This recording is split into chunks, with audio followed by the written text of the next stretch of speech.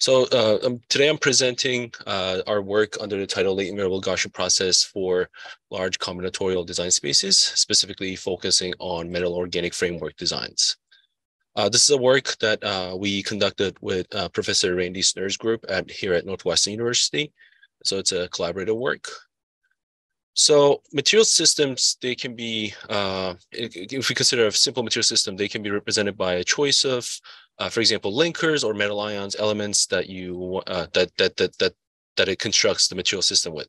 However, the data-driven materials design often encounters challenges when these choices of linkers or metal ions are categorical variables or qualitative variables, as we know. And another challenge is that when you combine these different material systems together, you can end up with a large combinatorial design space. So the research question that we wanted to answer was that how can we efficiently identify novel candidates from a large combinatorial design space that we have? Specifically for this problem of interest, we focused on designing metal organic frameworks. Metal organic frameworks, also known as MOFs, they are a class of porous crystalline material that are mostly used in gas absorption, gas separation, and other properties. So if you look at the MOF material system that you see here, by combining different inorganic nodes, organic nodes, and edges and topologies, we can construct a MOF system. However, the problem arises when we have a different number of design options for each of these building blocks that make the MOF. And then for the application of interest, we have a total design space of more than 48,000 material candidates. And again, for this application, we're interested in identifying the top performing MOF candidates that are good for gas absorption properties, specifically the twos that you see here. So to do this, we implemented this interpretable design framework where we start with some design of experiments. Then we evaluate the performance of our materials for using grain canonical Monte Carlo simulations. Then we train a machine learning model, which is called latent variable Gaussian process model. And I want to briefly touch upon it because it's a very vital part of our framework. So the latent variable Gaussian process, also known as LVGP, enables us to incorporate the qualitative design variables that you saw before into design by converting them into quantitative or numerical variables. So as you can see here, we know that for every quantitative variable, they should have some underlying numerical meaning, and possibly high dimensional meaning.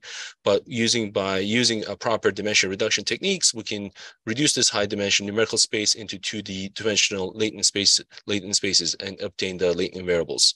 Then we can fit a regular Gaussian process model that we're mostly familiar with, which is very useful for Bayesian optimization. Then there comes the Bayesian optimization. We do multi-objective batch Bayesian optimization as we have two properties of interest, and this suggests new MOFs for us to simulate. So this is an iteration, and it goes on until we're satisfied with our solutions. And once we have them, we can analyze them further.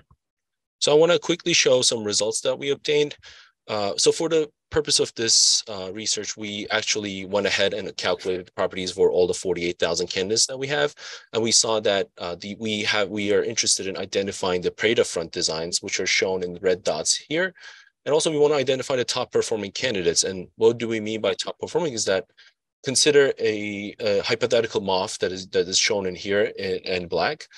So this MOF has the best property for CO2 working capacity and best property for CO2 selectivity. So we wanted to identify the MOFs that has the properties that is closest to this utopian MOF in the Euclidean space, which are around this area that I'm circling. So once we implemented our framework, we saw that by only searching for 1%, approximately 1% of the design space, we identified all of our Pareto front points and also identified more than 96% of the 50 top performing candidates that is closest to this utopian MOF.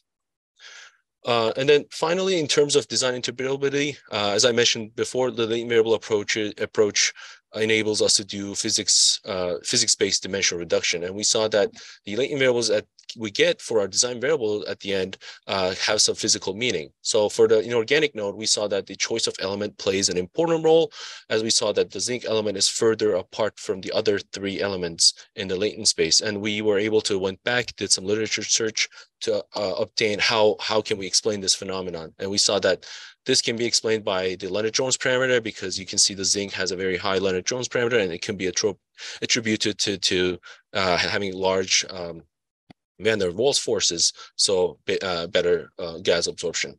And similarly, we saw that for the organic node, the ones that has similar geometry are closer in the latent space, and the ones which are shown that the four here, and then the other three also have similar geometry, so they're smaller in the latent space as well. So geometry plays an important role in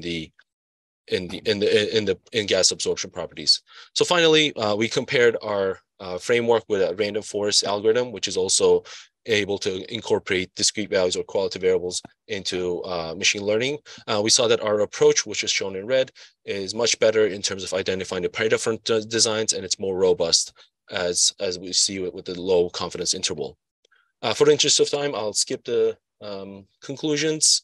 And here's the poster. I would like to thank again everyone for the opportunity. And our paper right now we submitted to for it's on review, but it's also available on archive if you're interested in reading it. Thank you.